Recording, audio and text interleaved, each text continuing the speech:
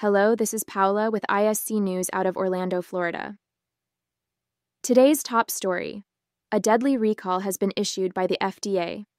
A popular brand of sun-dried tomatoes, Aviator Sundried Tomato Halves, is now at the center of a nationwide recall in the United States. The recall was initiated after inspectors uncovered a potentially life-threatening issue with the product. Consumers are urged to check their fridges and pantries for these tainted tomatoes, as they may contain undeclared sulfites, which can lead to serious or even life-threatening reactions for those with sensitivities to these chemicals. The unsuspecting victims who have ingested this venomous concoction have yet to sound the alarm. No tales of illness or haunting reactions have emerged in the wake of this impending catastrophe.